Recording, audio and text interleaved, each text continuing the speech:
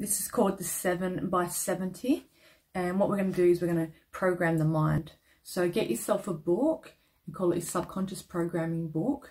And what we're going to do is whatever you need right now on your journey. So say if you're just really struggling to feel safe with all this chaos and craziness that's going on out there, maybe you're feeling anxious.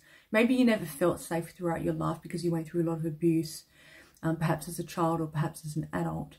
So for example, I'm safe. So what we're going to do is day 1, so we write down I am safe. So you write down I am safe and you write that down 70 times, right? I am safe 70 times for 7 days. So here you say day 1, okay?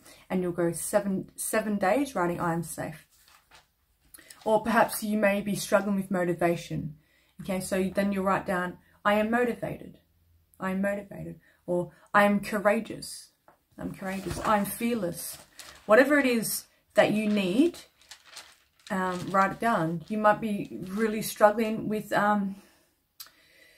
feeling grounded. So put down, I'm grounded. Whatever it may be. And what happens is we're going to program the subconscious mind. So when you're doing it, try not to get halfway through and then go off and then do something else. Just stick to it. Just stick to it. It'll only take you only a few minutes. So just stick to it.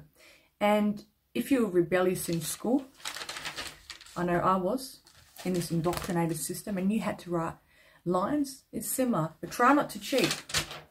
Try not to do it how we did in school where we go I am rebellious, because I'm not going to allow myself to be told what to do at school because it's indoctrination. No, but don't cheat.